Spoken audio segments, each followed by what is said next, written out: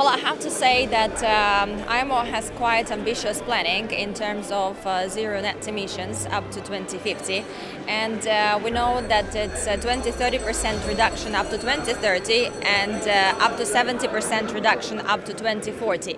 And with joint efforts, we might achieve certain reduction, but again, we need to work very heavily on technological advancements.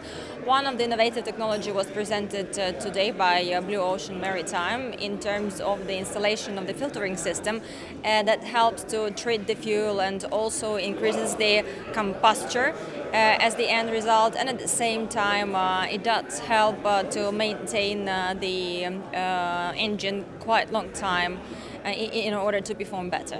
You're absolutely right. It's important to consider all the solutions, as in also working on alternative fuels such as methanol and hydrogen, ammonia and the rest. But again, it's all under question mark when we are talking about the commercial shipping and its usage in the commercial shipping, its availability, etc., etc. Of course, it's way better and way cleaner than the currently used fossil fuels.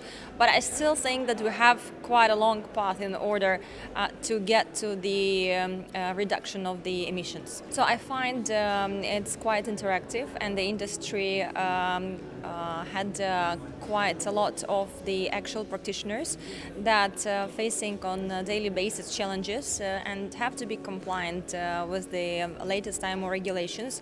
As one of them, being ship managers and ship owners, we do need to put the efforts in order to be compliable with the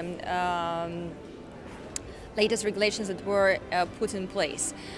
So I think it was quite informative, and I think that we have found quite a lot of technical advancements and solutions in order to reduce the emissions.